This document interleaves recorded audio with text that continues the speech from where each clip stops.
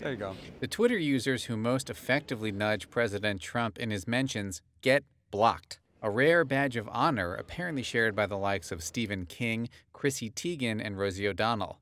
Or as comedy writer Bess Kalb tweets, "The President of the United States just blocked me on Twitter because I hurt his feelings." But it turns out that's unconstitutional.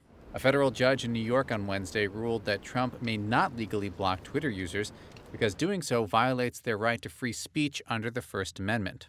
The ruling by a district judge in Manhattan came in response to a lawsuit filed against Trump and his social media manager Dan Scavino in July by the Knight First Amendment Institute at Columbia University and several Twitter users. In their lawsuit, they claimed that by blocking users for their political views, Trump was shutting them out of discussion in a public forum, violating the First Amendment.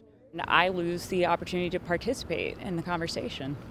In March, some of them gathered outside the downtown courthouse to trade their stories of being blocked. Trump's Twitter feed is integral to his presidency. It's where he often sets the news of the day or throws it way off course, or even announces major policies.